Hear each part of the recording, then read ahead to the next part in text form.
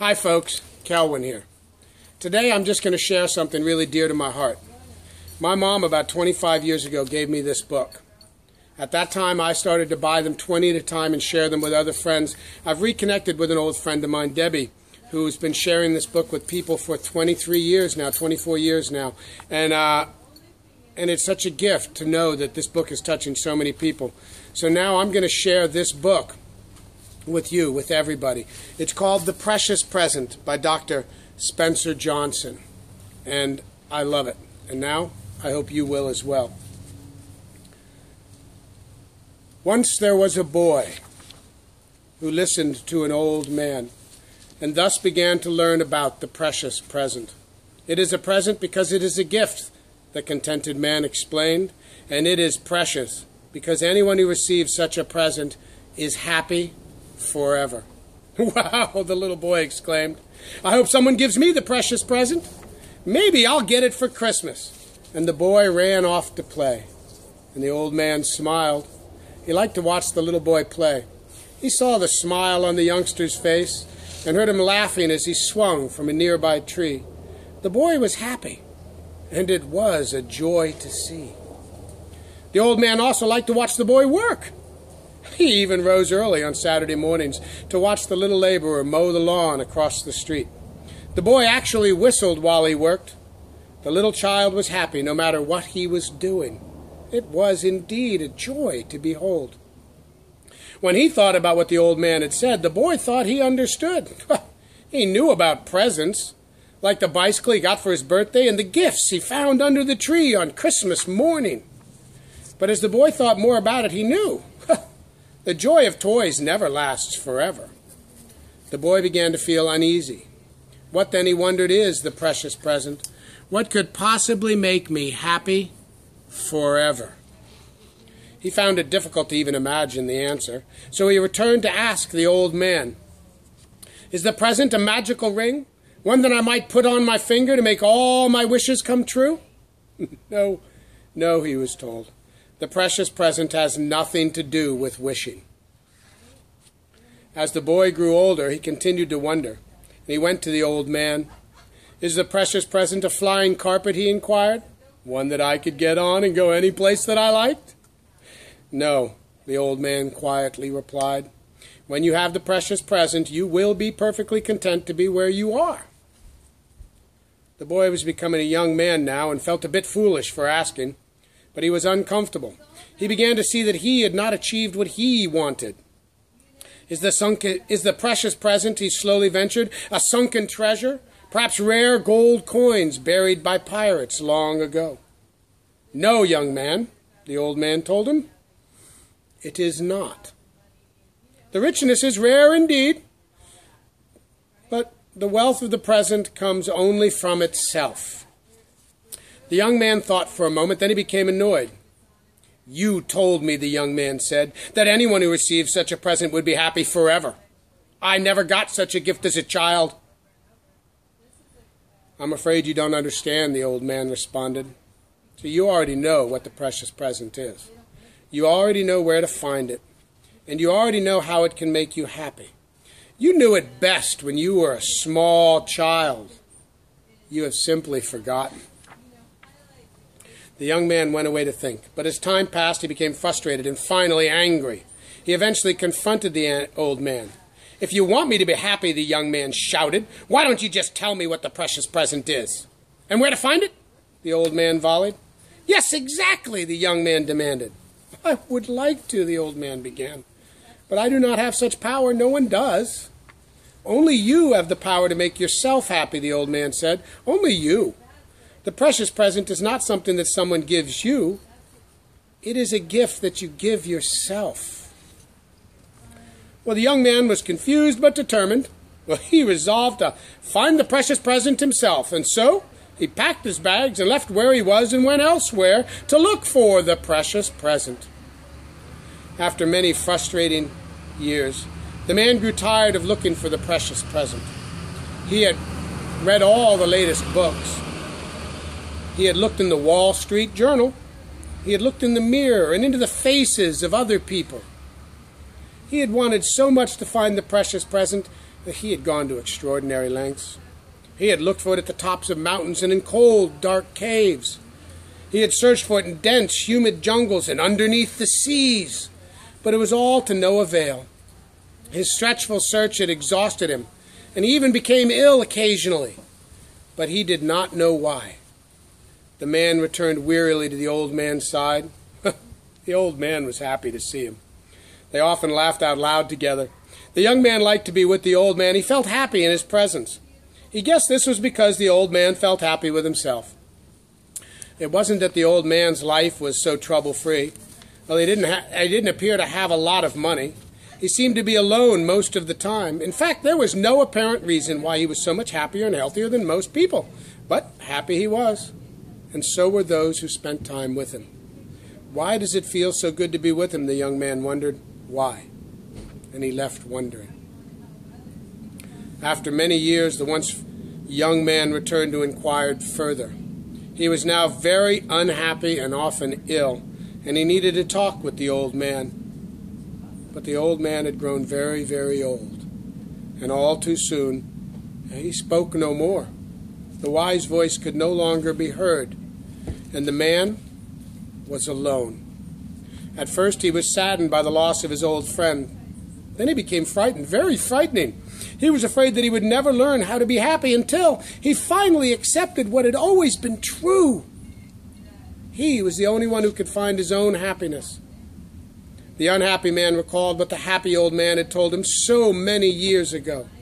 But as hard as he tried, he could not figure it out. He tried to understand what he had heard. The present has nothing to do with wishing. When you have the present, you will be perfectly content to be where you are. The richness of the present comes from its own source. The present is not something that someone gives to you. It is something you give to yourself. The unhappy man was now tired of looking for the precious present. He had grown so tired of trying that he simply stopped trying. And then it happened. He didn't know why it happened, when it happened. It just happened. He realized that the precious present was just that, the present. Not the past, not the future, but the precious present. In an instant, the man was happy. He realized that he was in the precious present, and he raised both hands triumphantly into the cool, fresh air, and he was joyous for one moment. But then, just as quickly as he had discovered it, he let the joy of the present moment evaporate. He slowly lowered his hands, touched his forehead, and frowned. The man was unhappy again. Why, he asked himself, didn't I see the obvious long ago? Why have I missed so many precious moments? Why has it taken me so long to live in the precious present? As the man remembered his fruitless travels around the world and his search for the precious present, he knew how much happiness he had lost. He had not experienced what each special time and place had to offer. Well, he had missed a great deal, and he felt sad. The man continued to berate himself, and then he saw what he was doing. He observed that he was trapped by his guilt about his past.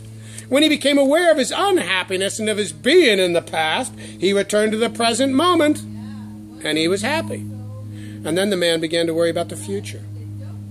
Will I, he asked, be able to know the joy of living in the precious present tomorrow?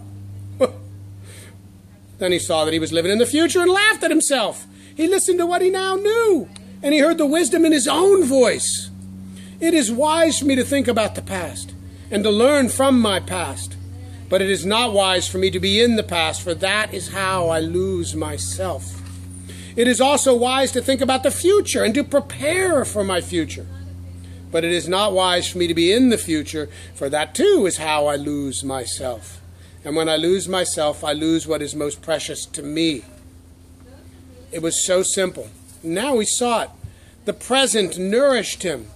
But the man knew it was not going to be easy. Learning to be in the present was a process he was going to have to do over and over again and again until it became a part of him. Now he knew why he enjoyed being with the old man. The old man was totally present when he was with the younger man. The old man was not thinking about something else or wishing he was somewhere else. He was fully present, and it felt good to be with such a person. The younger man smiled at himself the way the old man used to smile, and he knew, I can choose to be happy now, or I can try to be happy when or if. Well, the man chose now, and now the man was happy. He felt at peace with himself. He agreed to savor each moment in his life, the apparently good and the apparently bad. Even if he didn't understand for the first time in his life, it didn't matter. He accepted each of his precious moments on this planet as a gift. I know that some people choose to receive the precious present when they are young, others in middle age, and some when they are very old. Some people sadly never do. I can choose to receive the precious present whenever I want. As the man sat thinking, he felt fortunate. He was who he was, where he was, and now he knew he would always be who he was, where he was. He listened again to his thoughts. The present is what it is. It is valuable, even if I do not know why. It is already just the way it is supposed to be. When I see the present, accept the present, and experience the present, I am well and I am happy. Pain is simply the difference between what is and what I want it to be. When I feel guilty over my imperfect past or I'm anxious over my unknown future, I do not live in the present. I experience pain. I make myself ill and I am unhappy. My past was the present and my future will be the present. The present moment is the only reality I ever experience. As long as I continue to stay in the present, I am happy forever, because forever is always the present. The present is simply who I am, just the way I am right now, and it is precious. I am precious. I am the precious present. It was as though he could hear the old man talking. And then he smiled, and his smile widened, and he laughed. He felt a great joy. He knew he was listening not to the old man, but to himself. It felt good for him to be with himself, just the way he was. He felt he knew enough. He felt he had enough. He felt he was enough. Now. He had finally found the precious present, and he was completely happy. Several decades later, the old man had grown into a happy, prosperous, and healthy old man. One day a little girl came by to talk to him. She liked to listen to the old man, as she called him. It was fun to be with him. There was something special about him, but she didn't know what it was. One day the little girl began to really listen to the old man. Somehow she sensed something important in his calm voice. He seemed very happy. The little girl couldn't understand why. How could someone so old, she wondered, be so happy? She asked, and the old man told her why. Then all of a sudden the little girl jumped up and squealed with delight. As the girl ran off to play, the old man smiled, for he heard what she had said. "Wow," she exclaimed. "I hope someday someone gives me the precious present." Thank you for taking the time to listen to me read this wonderful book. I'm going to post this onto my YouTube channel. And on the YouTube channel, there'll be a link to a spot to go buy this book if you like. And I hope you get as much joy and love from this book as I have. Thank you.